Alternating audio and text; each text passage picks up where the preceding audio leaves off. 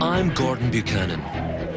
I've spent years tracking down the world's top predators. I know how they act, and I've rarely felt threatened before. But now, there's a deadly difference.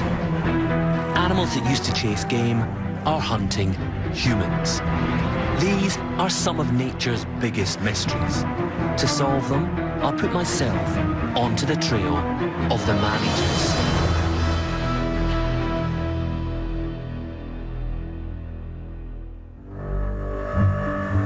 I'm in Nepal in search of a serial killer.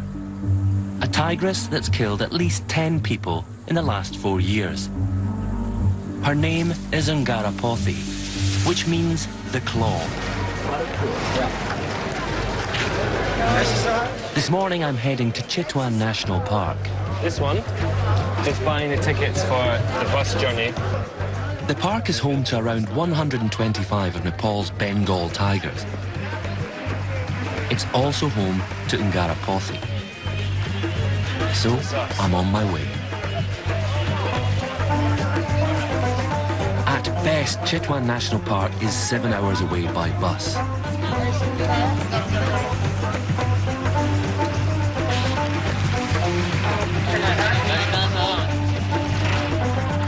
think it's going to be a pretty long journey. 45 minutes outside Kathmandu and we've just hit this huge traffic jam.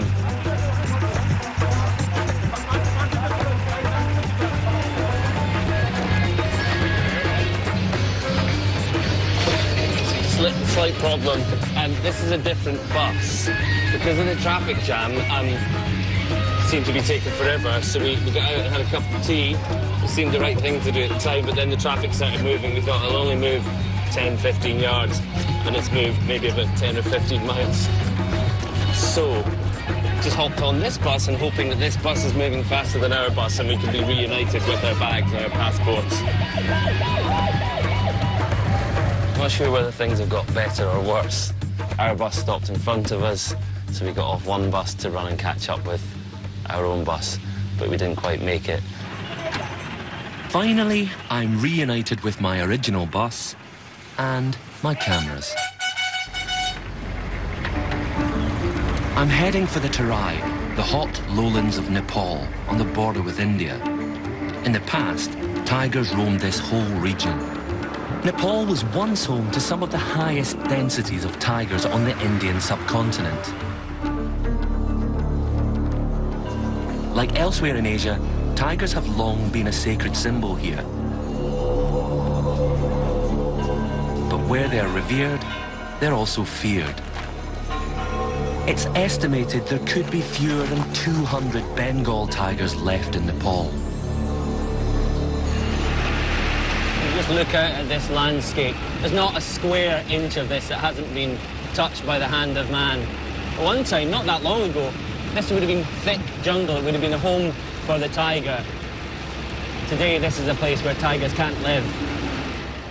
During the 1950s, a government program moved thousands of new people into this area of southern Nepal, and the forests were replaced by farmland. As the human population grew, the number of tigers fell. In 1973, the Nepalese government established Chitwan National Park to try and save the country's tiger population. And after several dusty hours by bus, I've finally arrived here. At almost 1,000 square kilometers, Chitwan seems like ideal tiger territory. It looks amazing. It smells amazing. And you'd think that tigers living somewhere like this, there'd be no controversy, no conflict. But since the 1970s, since Chitwan first opened, 103 people have been killed by tigers. The most recent death was just a year ago. Something unusual is happening in Chitwan. Within minutes of arriving, I'm under attack from a rogue wild elephant nicknamed Valentino. Valentino has killed 2 men in the last year. It seems it's not just the tigers that pose a threat to people here.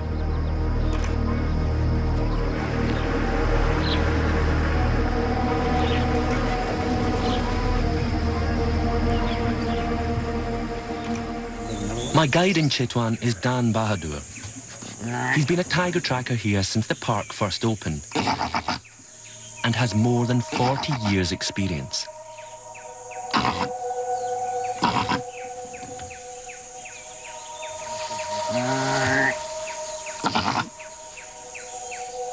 Can't tell whether he's in love or whether he's annoyed.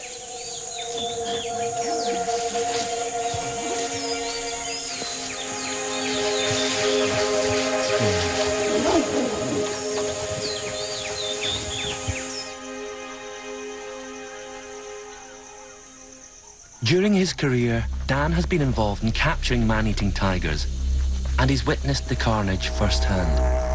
I've seen actually the tigers dragging humans. You are kidding me. But the human body was eaten half.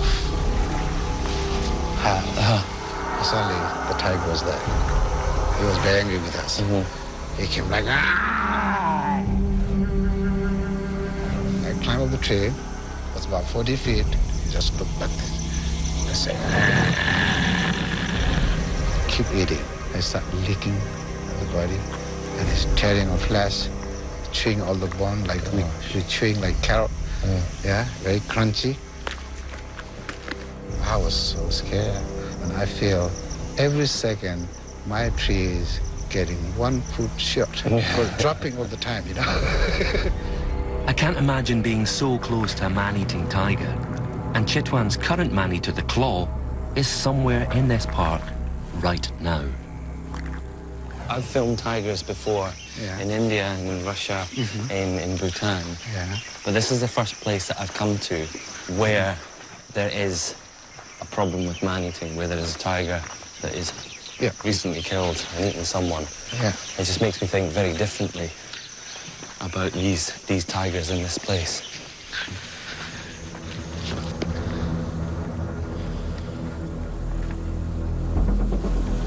Humans are not natural prey for tigers. There must be a reason why some of the tigers in Chitwan, including in Ngarapothi, are behaving unnaturally and hunting people.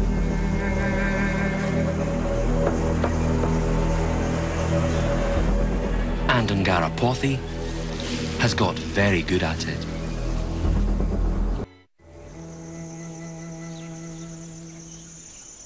Every single man-eating attack is a tragedy for the human victim and their family.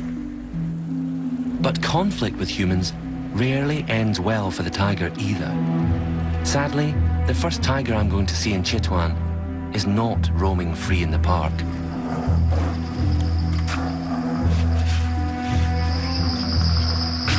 Tiger in there, they're 2 years old, young male, and he's a problem tiger, and that's why he's been locked up.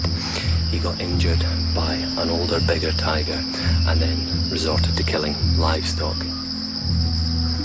The short-term good news for this tiger is that once its wound is healed, they're going to re-release it into Chitwan. But that doesn't mean to say that it's not going to stay a problem tiger. It doesn't mean to say that it's not going to become a man-eater. And if it moves back out and gets the same pressures, push it out into the human landscape, you know, what are the options?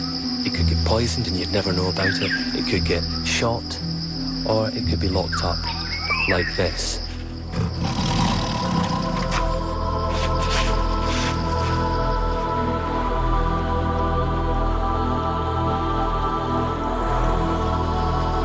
This tiger is not a man-eater yet, but who knows what the future holds.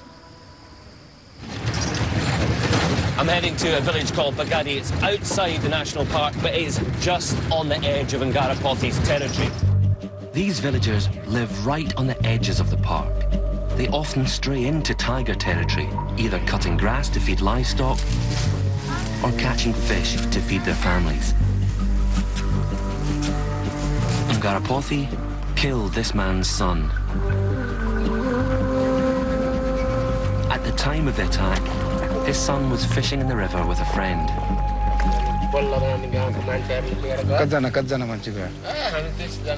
It's just the stuff of nightmares. These two men were on the river here, just going about their business alongside the bank, and suddenly one man hears a noise and looks behind him and he sees his friend, his companion, being dragged off into the grass by Ngarapothi, this man-eating tiger, the tiger that had actually killed before. When the claw attacked, his son's friend tried to raise the alarm. He panics and comes out into the middle of the river and floats down and manages to get back to the village.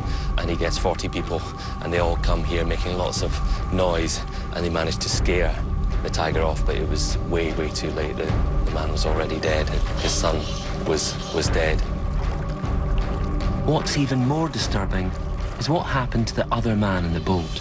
Where's the man now? He's died. He died from this scare, I think it's kind of... Really? Yeah. How old was he? Yeah, 30. God. Yeah, same age. They probably both was God. friend. You imagine dying from, well, being killed by a tiger, but being killed by the fear of a tiger. I think that's sort of, you know, that's even more horrible than the actual, the man that was killed. The fact that just the terror of living alongside a predator like a tiger that can actually kill you. That fear can kill you. It's clear this place is unlike anywhere I've been before. And for me to understand why this tigress has turned serial man-eater, I need to enter the claw's hunting grounds myself.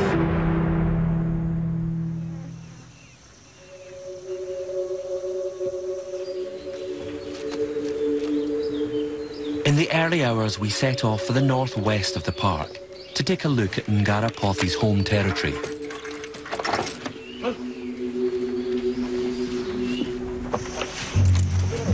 Travelling on elephant back is the best way to avoid spooking the wildlife.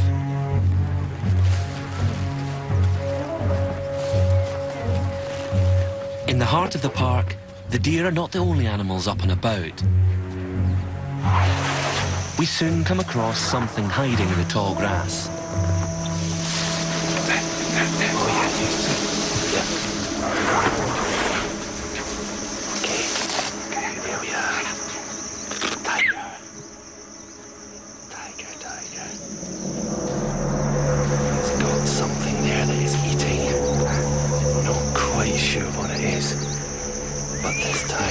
Pretty chilled out, nice and relaxed.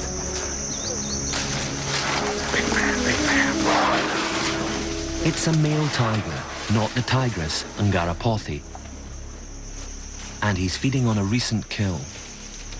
Tigers really are the top cat in this area. They've got such supreme confidence. And the only real fear that they have is human beings and other tigers. This tiger seems to be thriving. He's in the prime of health and looks like he has plenty of natural prey.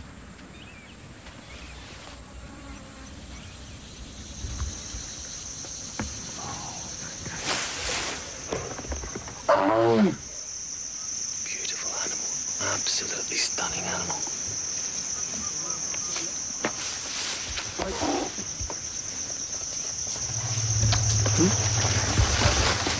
Now that's a confident cat.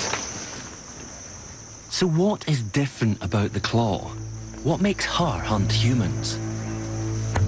Just on the other side of the river here is Bandarjola Island, which is the home territory to Ngarapothi. I want to go over onto the island just to get a feel for this tigress, a feel for where she lives. I'm keeping my camera with me just in case I get lucky. The chances of actually seeing Ngarapothi for myself are slim. No one has caught sight of her for over a year. If I can film an image of her, perhaps her appearance will unlock the mystery of why she's turned man-eater.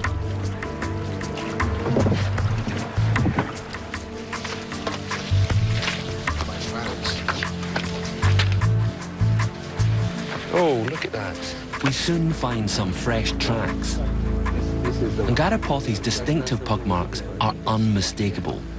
That's the one we're looking for, yeah? Yeah. See That's the animal. They're how she got her name, the claw. When a tiger kills a person, you want to identify which tiger it is. And if you can't see the tiger, all you've got to go on the signs it leaves behind. And with Ngarapothi, she's got a very distinctive spacing between these two toes. I haven't seen any tiger tracks with that kind of spacing. So 3 or 4 days ago, she's walked down the edge of this forest, and right now she's in there somewhere. And that's where we're heading now.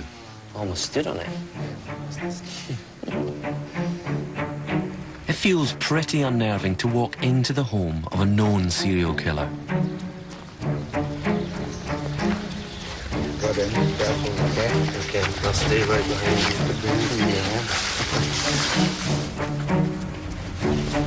you. Most people who see Ngarapothi don't live to tell the tale. If she attacks, I'll have little chance of survival.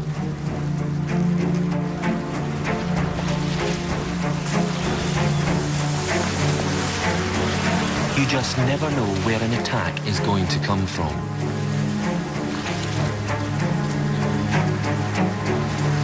Tigers stalk their prey silently,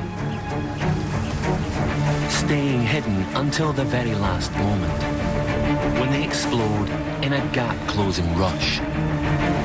The victim is usually dispatched with a killer bite to the neck.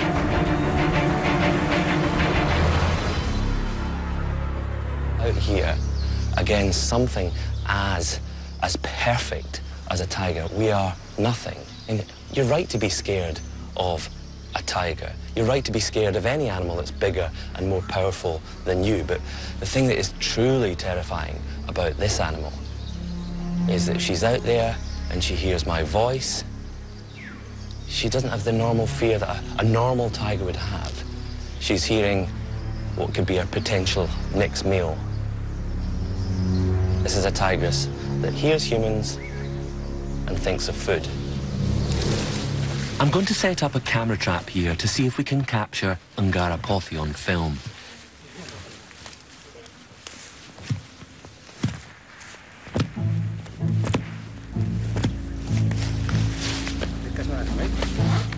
The reason I'm putting this camera trap here is there's actually an old set of tracks here.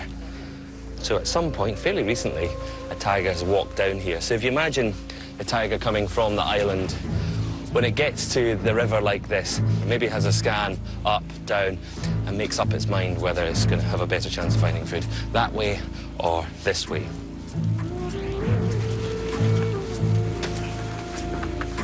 It's unsettling being here in the claw's home territory. I feel like Ngarapothi is watching me. As if she knows I'm trying to find her.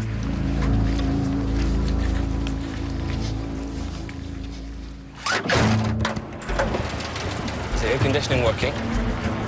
Ngarapothi is Chitwan's most recent man-eater, but she's not the only serial killer to have prowled this park. We're on our way to a place called Temple Tiger. About 4 years ago, it was the scene of a horrific man-eating attack. So we're heading down there just to try and find out a little bit more about it. At least 36 different tigers have made attacks on people in Chitwan in just 25 years. I'm hoping there may be clues in these other attacks that can explain what has turned the claw into a serial killer. This man, what's your name? Gordon? Man. Man. Yeah. Man, I'll remember that. In some ways, you have to admire the confidence of the tiger. There's buildings on that side, buildings here, lots of noise, and it wasn't remotely scared. The victim was one of a team of elephant keepers. The tiger was there, I think ambushing or something. Tiger was there, he walked through this way, and the tiger jumped. Just grabbed him. And grabbed him. Yeah, he was the last in a row of 4. 3 of them had already crossed this path, and they were the lucky ones, because absolutely guaranteed the tiger was in the grass just here, watching one man come down, and you have to enter the mind of the man-eater. What's he thinking? And he just sees one animal walk past, one big moving lump of meat. Another guy walks past. A third guy walks past, and by this time, this man-eater is sitting here, and it's made up its mind. The next person to come along, he's going to go for him. And unfortunately, the fourth guy just got grabbed. They found a drag mark, spots of blood, his flip-flop, and he was killed instantly by this tiger. Like Ungara Pothi, this tiger claimed many human lives. This was his fourth victim, and he clearly regarded the man as food. When the other keepers challenged the tiger on elephant back, he wouldn't give up the body. So just completely decapitated him. Cut it up. When a tiger turns serial man-killer, the authorities are permitted to remove or kill the animal. After this attack, the park staff finally tracked the tiger down and shot him dead. Looking at this tiger, I think possibly what has happened is that this is a young male that's been kicked out by his mother. He is wandering around Chitwan looking for a place of his own, looking for his own home. He's getting pressured by other tigers. Bigger males than him are telling him to move on. Mature females are pushing him out.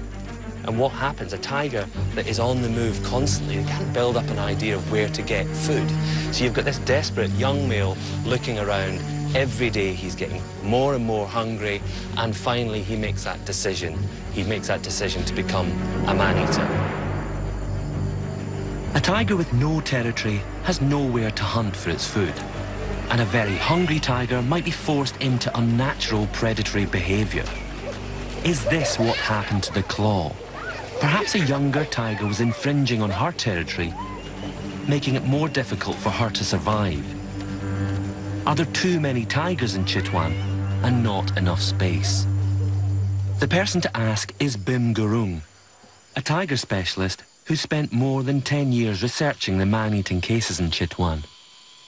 Since early 1980s, we estimated that the Chitwan population, tiger population, has stabilized because of their territorial nature. Although tiger numbers have been stable here, human kills have increased dramatically, especially since 1997.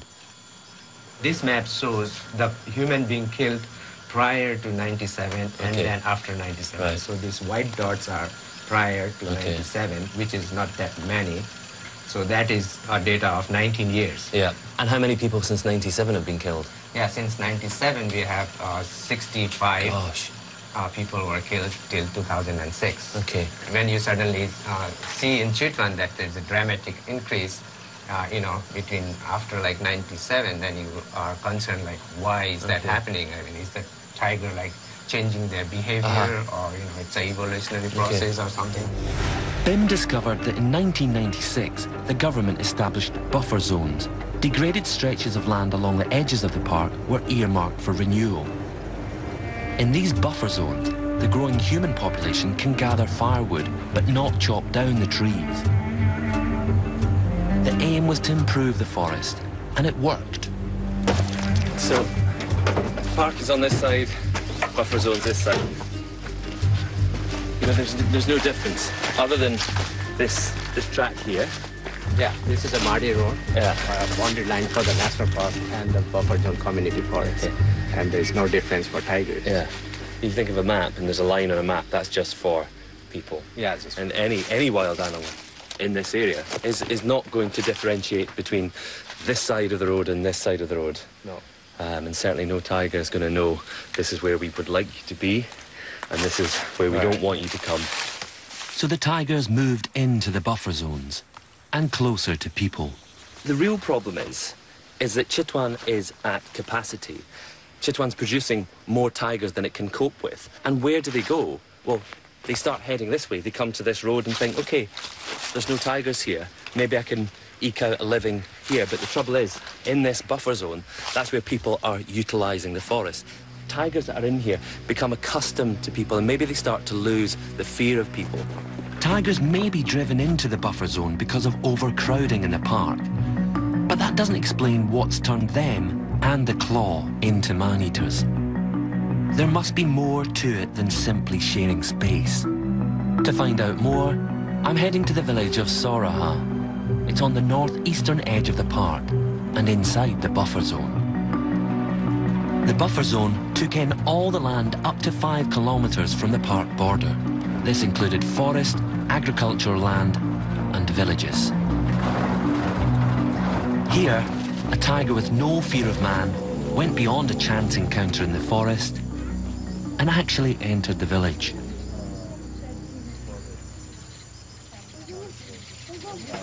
Okay, is this the place? Yeah, that's the house. You just walk in now. Yeah. Hello. Namaste. She's the wife of the victim. Okay. I want to find out exactly what happened. You know, back in 2004, but just sort of as much detail as we can.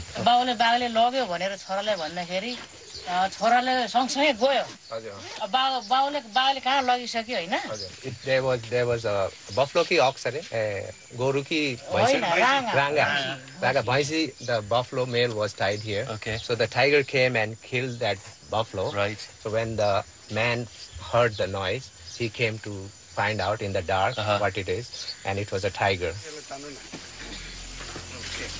The buffalo was tied onto this rope here. Probably at that point, the people that were in the building wouldn't have heard a single thing. It would have been a very quick, almost silent process. But when the tiger starts trying to drag the buffalo that's tethered to that stake, it realizes it can't do what it needs to do, which is get its food into somewhere safe. And at that point, the man had heard the commotion of the tiger hauling at this buffalo, and that tiger just made the decision, okay, that's something that I can kill, that's something I can drag very easily, and the man was dead very quickly. But for the family that are inside the house, hearing all of this going on, knowing that there is a predator out there in the dark, and that your husband is probably dead, it's horrible and terrifying.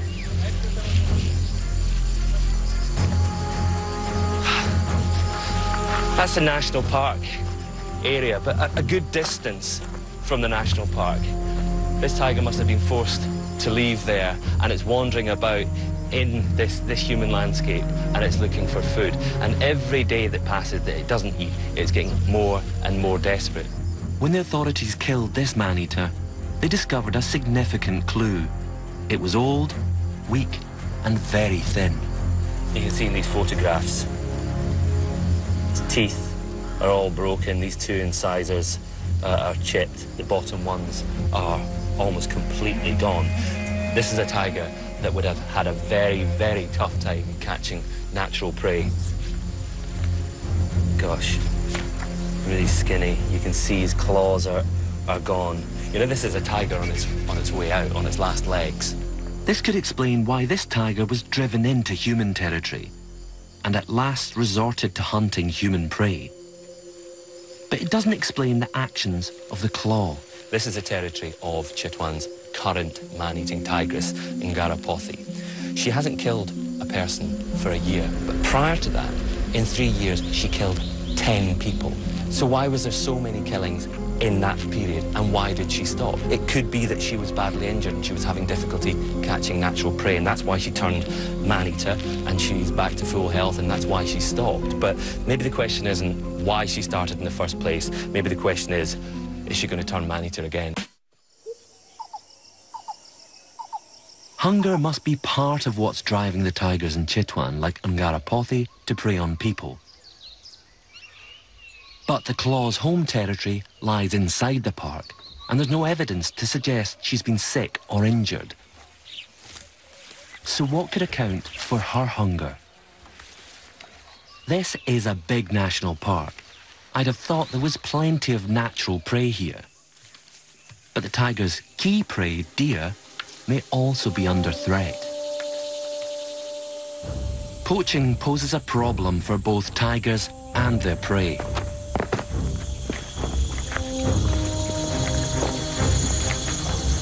Soldiers go out every night patrolling, and they're looking for signs of poaching, looking for poachers themselves. And the vast majority of poachers are actually, they're after the tiger's prey, not the tiger itself. But to protect the tiger, you have to protect the things that it eats. People here know that killing a tiger is a serious crime. Although tigers are occasionally killed, most poachers in Chitwan are in pursuit of deer and other ungulates. This is a really risky business. Not only did you run the chance of bumping into poachers who are armed, it's a wild environment. There are wild elephants here, rhinoceros, and out here somewhere in this very night there's a man-eating tiger. We find no sign of poachers and very little prey. But locked inside the park headquarters, Bim shows me further evidence of poaching. Thank you. Holy smokes. Looks like they've confiscated stuff from a pirate ship. So this is all stuff, traps, guns, things that have been confiscated? Yeah, by the poachers. army and the park management. And all these boxes contains the confiscated wildlife parts, like skin, bones. So these are all the... So this is just tiger bones? Yeah, those are all tiger bones. That is the biggest obscene. How many tigers are in here? Quite a lot. Extinction in a box. Poaching has eradicated tigers from reserves just like Chitwan, and it could happen here as well. That's just the really terrifying thing about it. Looks like the parts of a rhino. Skins. This looks like tiger. Very Such a waste. Such a waste. Despite the presence of the nightly patrols, it's obvious that poachers remain active in the park. But it's not just poaching that may be causing a decline in the number of deer and other animals here. Surprisingly, a harmless-looking weed might also be part of the problem. So this is it all growing here? Completely takes over. So Dan, since you've been here, was this here 40 years ago? Yeah, 35 years. Yeah. And have you seen it take over? Take over more and more and more it is. The mile-a-minute weed is not a native plant, but is growing rapidly here and may be killing off the other plant life. Yeah, this plant, it may be edible to some animals, but it's not as nutritious as the natural plants should be found here. But the trouble is, it doesn't belong here and it's completely taking over. And you think, okay, how can a plant like this have an effect on a tiger? Well, tigers are at the top of the pyramid. They are linked to everything that comes below them. The plants that are eaten by the herbivores and the herbivores that are eaten by the tigers. So this weed could be reducing the number of deer in the park. And if it is, I wonder if that's enough to force Ngarapothi to start hunting humans. Or is there something else at work?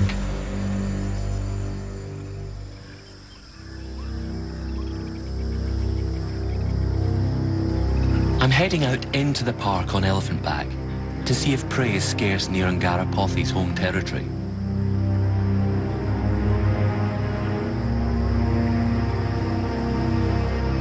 It's easy to feel safe riding so high up on elephants, but we find something that puts things into perspective.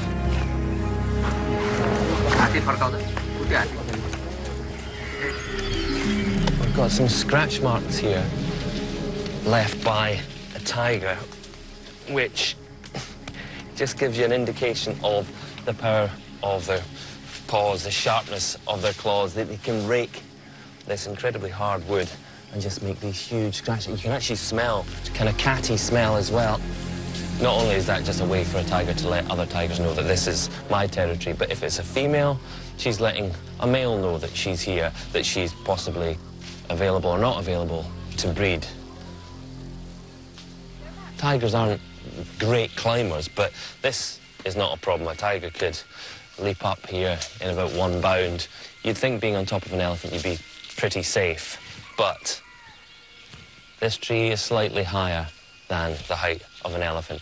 A tiger, if it wanted to, could probably leap clean over this elephant. Do you feel safe up here? Yeah, he said, I'm not scared. You're not scared? Right, I'm going to show you this. Have a look. Okay. The mahout on this elephant, he looks absolutely cool as a cucumber. He's sitting right up there, doesn't feel in any way scared. There's a tiger in the grass. I think you can see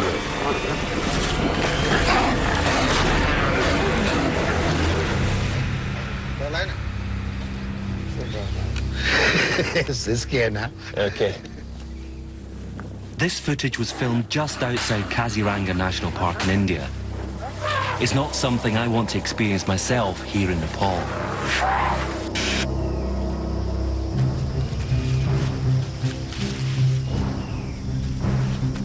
We press on and see game behaving strangely.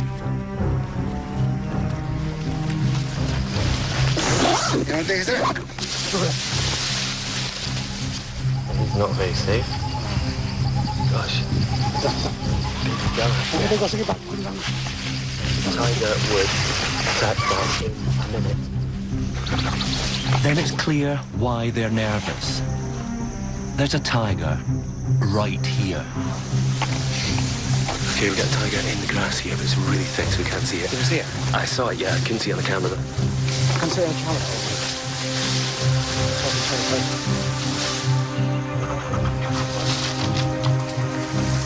Oh, it's just sticking to the thickest part of the grass. Seeing this tiger entirely depends on how skittish it is, what its temperament is. Every single tiger is different. Some are bold, others incredibly nervous. Okay, she's just disappeared off into the grass. She's just one of these tigers that doesn't want to be seen. She's on the move. You've seen her? You can hear a spotted deer calling. They've seen the tiger up ahead.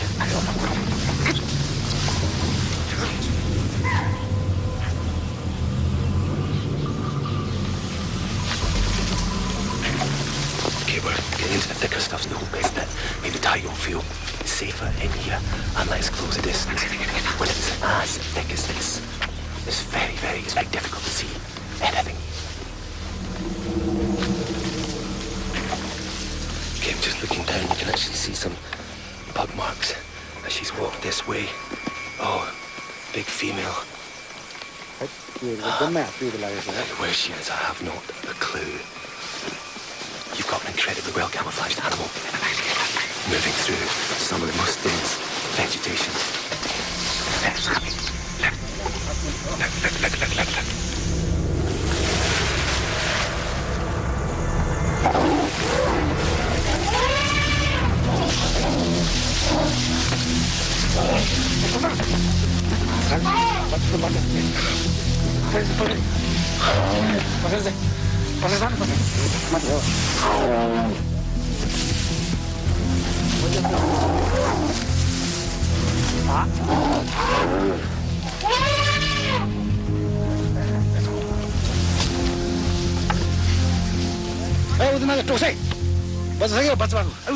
Okay, we found a tiger, but she's acting really aggressively.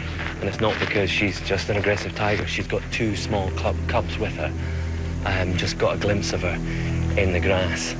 Briefest glimpse of the cubs, but there's not much we can do. This grass could hide a herd of elephants, let alone a tiger and two small cubs.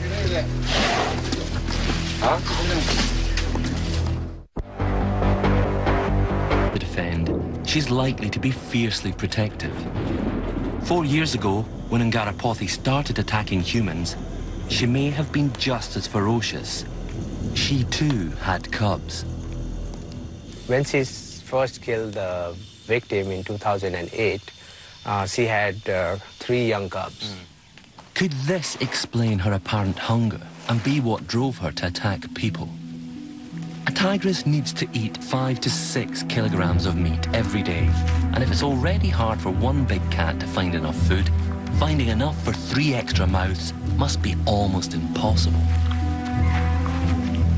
Once the sub-adult cubs grow, dispersal is around 2 years of age. At that time, their size is same as the mother. So they need this equal amount of food. That's over 20 kilograms of meat a day. It doesn't matter what kind. What happens when a cub sees its mother behaving in a certain way? Surely if a mother is a man-eater, the cubs see that and just see that as a source of food. Yeah, later human kills were made by the young sub-adult, one of our cubs. So it's possible that he learned from the mother. So Ngarapothi may have raised a new generation of man-eaters. And what's terrifying is that it may be about to happen again. The claw now has a second litter of cubs. That's the worrying thing at the moment, that she's got these 2 cubs, and that as they grow older, the pressure to feed them is going to become greater. Could the man-eating start again? I've got to see if Ngarapothi and her cubs are finding enough to eat. And to do that, I have to go back to her lair. I'm back in the claw's home territory, Which is about to cross over onto Ngarapothi's island. This is the edge of her territory.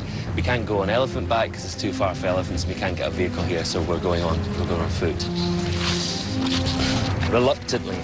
I don't know if entering the territory of a man-eating tiger in your bare feet is a particularly good idea. My running shoes on. I want to see if there's any sign of the tigress and her 2 cubs on my camera traps.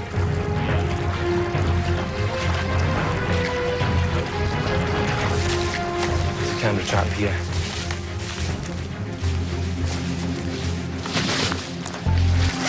Okay, it's been triggered 26 times. What's the chance you get something interesting? You never know.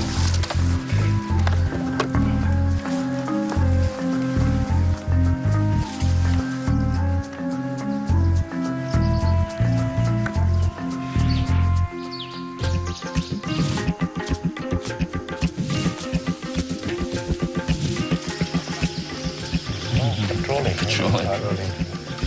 Did you know that they came here?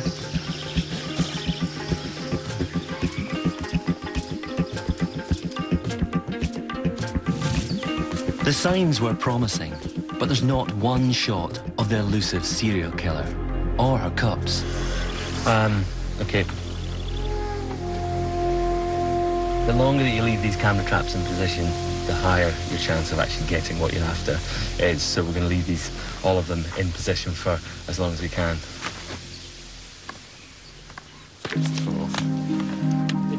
I failed to capture the claw on film, even with my camera traps. But I'm not giving up yet. Because to understand every single case of man-eating, you have to get as much information about the tiger that's doing it as possible, and getting photographs and moving images of them is important. So I hope we can help. Yeah. I'm going to leave my camera traps here, set up in Ngarapothi's territory. I really want to find out if it looks like she's catching enough prey to feed herself and her cubs. Or if it seems like she could turn man-eater again. I hope the cameras catch an image of her in the coming weeks. But for now, I have to head home. Very much. Thank you for everything. I leave Nepal with a heavy heart.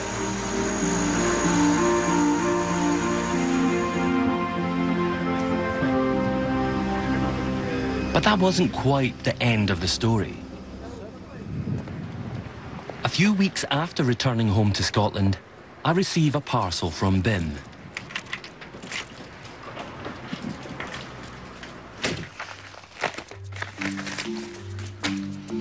The claw's pug marks have been spotted around the camera trap. This is a card from the camera trap that I left on Ngarapothi's island, the Claw's Island. And it's interesting to see deer moving onto the island, and a good sign, I suppose, the fact that there are tigers living on the island and there is natural prey. Some more deer, actually, deer with young, looking very cautious. Can you imagine what's going through these animals' mind when they're moving through this thick grass? There could be a tiger anywhere. And it's not just deer caught on the camera trap. Okay, there's people wandering about, and these are people that are having to come to this island to cut grass. It is probably the last place that these people want to go. Many of these guys probably knew that the people that were killed by this tiger, and they probably know that she's still out here. Oh, that is her. That is definitely her. This is Ngarapothi. This is the claw. This is a tigress that has been responsible for possibly 10 people's deaths. This is a tiger that has probably only ever been seen by the people that she's killed. And we've got her. This fleeting glimpse could be the very first image of the claw on film. And even though her face is hidden, the shot does reveal crucial evidence. She doesn't look like some big, impressive tiger. She looks like a fairly skinny animal. She looks a bit like a tiger that's down on her luck. She's carrying, you can see she's got a fawn in her mouth. Her meal for the night. Ngarapothi is currently feeding 2 growing cubs that will soon be almost as big as she is. If this small deer is a typical kill, it doesn't look like enough food for all 3 of them. It was at this point, with her previous litter, that the claw turned to man-eating. And I'm just wondering if this is a desperate, hungry tigress that's going to turn to man-eating again. She hunts in a small refuge meant to keep her from man. But even here, they come. And if she turns on them, not in fear or cruelty, but in desperation, she loses the one thing she needs more than their meat: their help.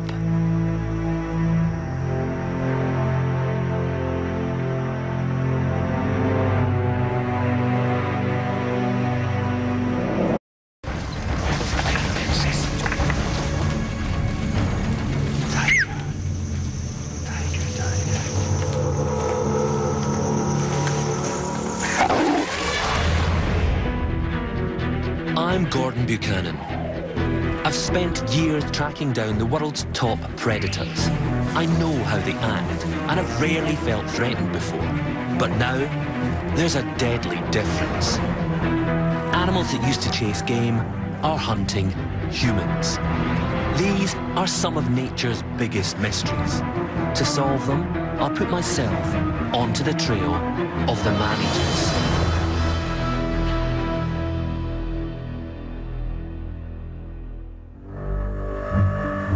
I'm in Nepal in search of a serial killer. A tigress that's killed at least 10 people in the last 4 years. Her name is Ngarapothi, which means the claw. This morning I'm heading to Chitwan National Park. This one, just buying the tickets for the bus journey. The park is home to around 125 of Nepal's Bengal tigers. It's also home to Ngarapothi. So, I'm on my way.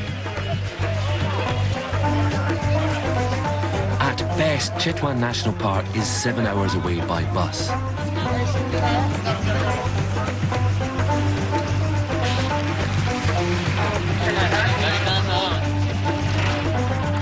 think it's going to be a pretty long journey. 45 minutes outside Kathmandu, and we've just hit this huge traffic jam.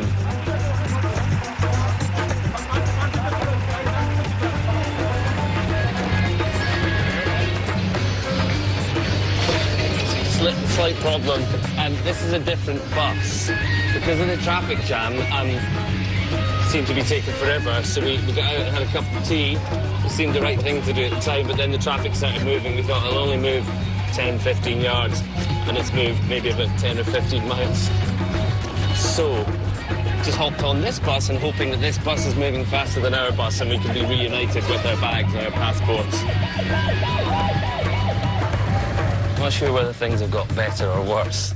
Our bus stopped in front of us, so we got off one bus to run and catch up with our own bus, but we didn't quite make it. Finally, I'm reunited with my original bus and my cameras. I'm heading for the Terai, the hot lowlands of Nepal on the border with India. In the past, tigers roamed this whole region. Nepal was once home to some of the highest densities of tigers on the Indian subcontinent. Like elsewhere in Asia, tigers have long been a sacred symbol here. I climbed up the tree. It was about 40 feet. Just look back there. I say, keep eating. I start licking the body, and it's tearing off flesh, chewing all the bone like we're chewing like carrot. Yeah, very crunchy. I was so scared, and I feel every second my tree is getting 1 foot short. Because dropping all the time, you know. I can't imagine being so close to a man-eating tiger. And Chitwan's current man-eater, the claw, is somewhere in this park right now. I've filmed tigers before in India and in Russia, in Bhutan. Yeah. But this is the first place that I've come to where there is a problem with man-eating, where there is a tiger that is recently killed and eaten someone. Yeah. It just makes me think very differently about these tigers in this place.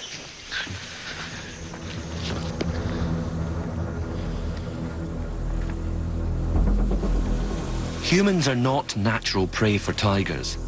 There must be a reason why some of the tigers in Chitwan, including in Garapothe, are behaving unnaturally and hunting people.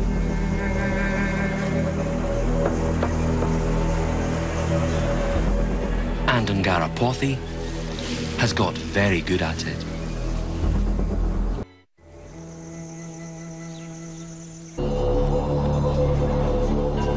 But where they're revered, they're also feared. It's estimated there could be fewer than 200 Bengal tigers left in Nepal. Just look out at this landscape. There's not a square inch of this that hasn't been touched by the hand of man. At one time, not that long ago, this would have been thick jungle. It would have been a home for the tiger. Today, this is a place where tigers can't live. During the 1950s, a government program moved thousands of new people into this area of southern Nepal, and the forests were replaced by farmland. As the human population grew, the number of tigers fell. In 1973, the Nepalese government established Chitwan National Park to try and save the country's tiger population. And after several dusty hours by bus, I've finally arrived here. At almost 1,000 square kilometers, Chitwan seems like ideal tiger territory. It looks amazing. It smells amazing. And you'd think that tigers living somewhere like this, there'd be no controversy, no conflict. But since the 1970s, since Chitwan first opened, 103 people have been killed by tigers. The most recent death was just a year ago. Something unusual is happening in Chitwan. Within minutes of arriving, I'm under attack from a rogue wild elephant nicknamed Valentino. Valentino has killed 2 men in the last year. It seems it's not just the tigers that pose a threat to people here.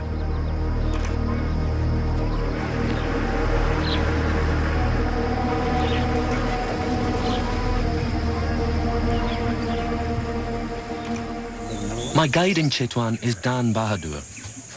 He's been a tiger tracker here since the park first opened and has more than 40 years' experience.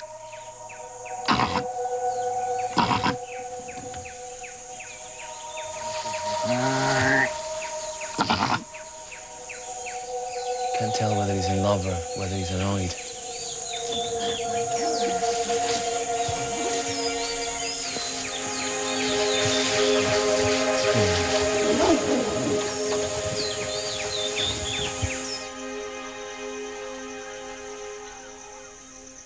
During his career, Dan has been involved in capturing man-eating tigers, and he's witnessed the carnage firsthand. I've seen actually the tigers dragging humans. You are kidding me. But the human body was eaten half. It's only the tiger was there. He was very angry with us. He came like, ah!